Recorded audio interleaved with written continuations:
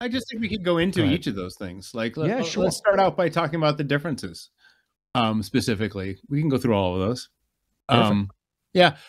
You mentioned a couple, that, it's a super lightweight blockchain. Like, you don't need, if anybody has seen a modern Bitcoin miner, like I looked to get one out of the house, and we're off grid, but the solar infrastructure for me to have a miner running 24/7 was completely untenable. Like, Sure. there's just no way.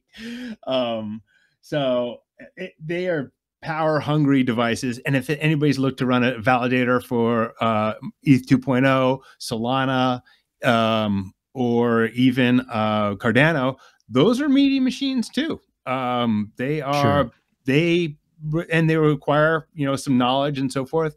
Divi has always been like, the one things that I really liked about it. There's a couple other blockchains that I enjoyed, had the simplicity of Divi, but this one was definitely the best. What it takes to get a node up and running is extremely simple compared.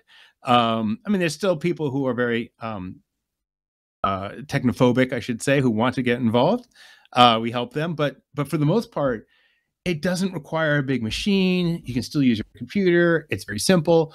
The lightweight part of it is very unique amongst the major, the actual layer one blockchains that are out there. Sure. Sure. That's I think right. that's Unique and go ahead. critical, right?